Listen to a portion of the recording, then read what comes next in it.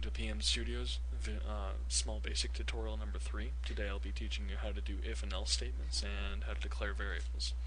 So let's get started. We can type in if clock.hour equals 12. So we're going to type in then text window dot right line.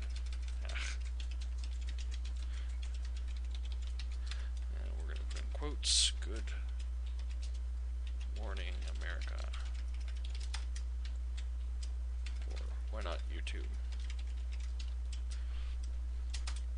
Else, text window, dot right line, equals good evening, YouTube. We're going to end the if statement. We're going to run that, and as you can see, my computer clock says 10:51 p.m., so therefore it says good evening, YouTube. Alright. Now, on a different subject, we're going to teach you how to declare variables, so they're really easy. All you do is type in num1 equals 10, num2 equals 20.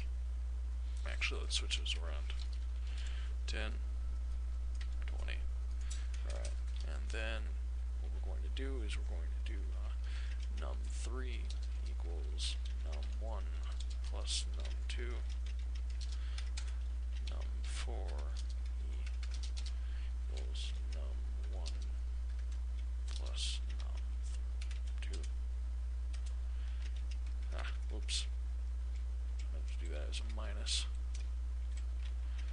Num5 equals num1 times num2, and num6 equals num1 divided by num2.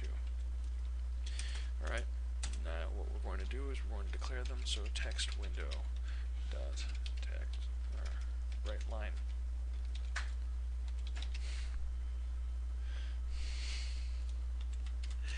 And instead of putting quotes, we're just going to put in num3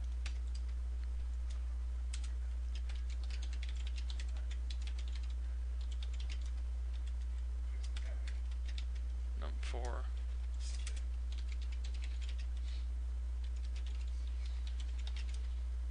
num5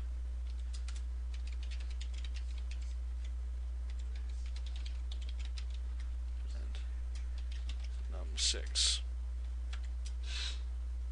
Alright, so we're just going to print this out, and as you can see, num1 plus num2 is 30, num1 minus num2 is 10, multiplied is 200, divided is 2. So that's the end of this tutorial. I hope you enjoyed it.